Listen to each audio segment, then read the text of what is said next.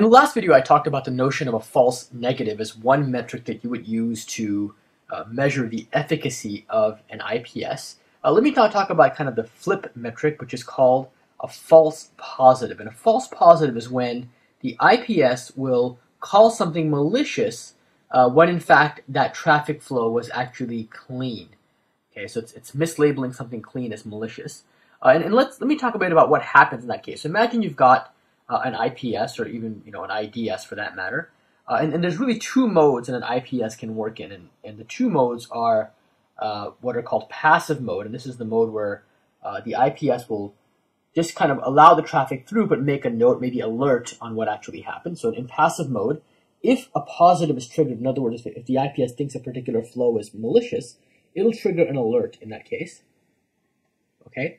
And this is typically the domain passive mode. We typically think of this as more of an IDS, which is a detection system rather than an actual prevention system. And the other mode is what's called active mode, or kind of blocking mode.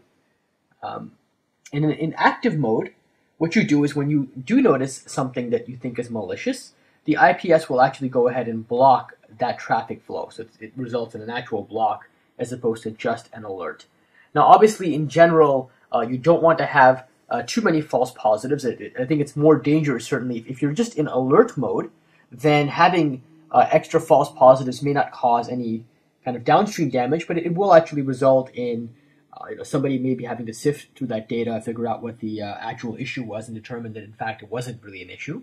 Whereas if you are in blocking mode, then a false positive can be more expensive. It can cost you more money because you may actually now affect or block downstream traffic. Now, it turns out that traditional IDSs, and when I say traditional, I mean many, many years ago, IDSs were notorious for having lots of FPs, and so this was something that IDSs had frequently, and this was frequently had FPs, and nowadays I think it's more of a non-issue today. They do tend to happen, but for the most part, there's been a lot of effort in terms of being able to fine-tune the way that IPS devices work so that you really don't have as many false positives today as you did back in the day. But it's certainly a metric you would want to use in being able to determine if an IPS is really performing correctly. You want to see how frequently is it having a false positive. And now, just like I did with true positives, I want to talk, or false negatives rather, I do want to talk about how false positives occur. And so FPs, and this is, let me make this clear, the previous video was talking more about false negatives, okay? So false negatives are caused by things like narrow signatures or 0 days and timing and things of that nature. If you want to look at a false positive typically would be caused by too broad of a signature. Maybe you have a detection capability that's too broad. So imagine that, kind of going back to the previous example that I gave, instead of, let's say, now you are owned or you are now owned, what if you just looked, imagine your signature was just looking for the string you are, or maybe just looking for the string you, for that matter, you over port 443. And obviously, just the words you may not be indicative of anything being malicious at all. And so if you, for some reason, put this as your signature, certainly this signature would be used, or could be used to capture these threats up here, but this signature may also capture other things that are not really part of that original threat, and that can, in fact, cause a subsequent issue. And there have been cases like that I've seen, situations in which the string that was used was maybe too generic, and there were many legitimate applications that also happened to possess that string and had that string as part of their network traffic. And so you definitely will see situations in which a false positive can occur if you're maybe a bit too broad in the signatures you come up with. Okay.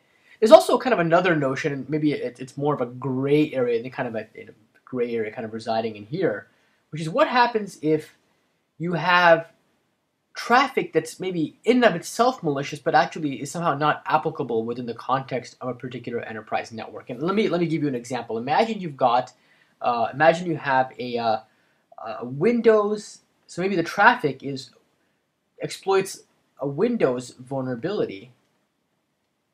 Okay, but the actual target is a Linux system. Maybe it's a Linux target, or maybe vice versa. Maybe there's a Linux vulnerability that's being exploited by, but that you're trying to target against a Windows system.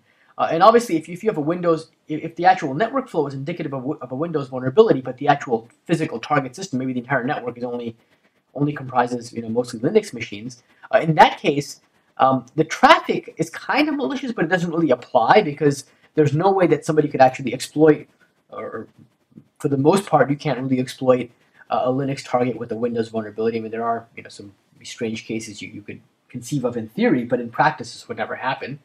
And so you may have a situation in which you have kind of a not applicable. I don't know how better way to phrase this, but and I think this actually points to an important notion when you look at maybe more traditional IPS devices versus sort of more modern ones. The more modern ones definitely look at things like the actual context to make a determination about whether an attack actually applies in a real setting. But I think this is more, it's more of a corner case. I did want to bring it up because it does concern efficacy, but I hope that really that the main two things to keep in mind are FPs and FNs, and that's really where people focus most of their attention.